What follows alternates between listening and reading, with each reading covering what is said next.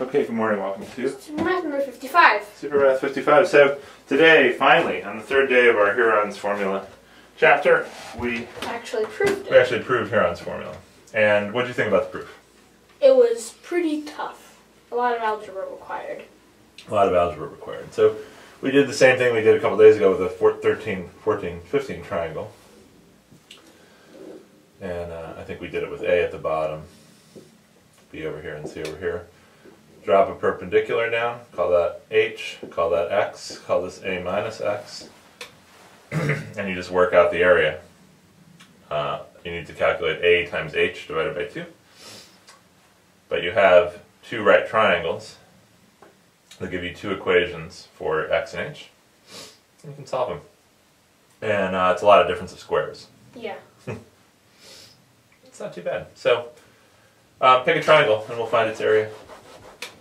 Let's say... But first I'm going to sneeze. How about a 20, 30, 37 triangle? Okay. A 20, 30, 37 triangle. So, S is going to be 87 halves. Okay. Is A, B, and C over 2. 20 plus 30 is 50. 50 plus 37 is 87. Alright, 87 halves. So we need S minus A, which is 87 halves minus, I'm just going to call this side A, this side B, and that side C. Okay. 87 halves minus 40 halves, which is 47 halves. Alright. S minus B is 87 halves minus 60 halves, which is 27 halves. Alright. S minus C is 87 halves minus 74 halves. Okay. So this is 13 halves. Oh, this is going to be a crazy one. Alright, let's work over here. You want me to write? Yeah. Okay. So it's the square root of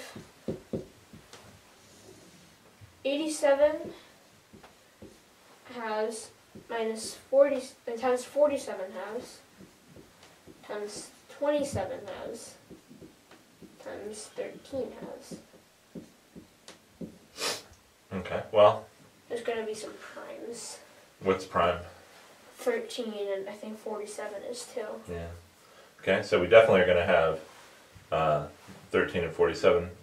How can we factor 87? Well, it's divisible by 3. Okay. It's 3 times 29. Alright.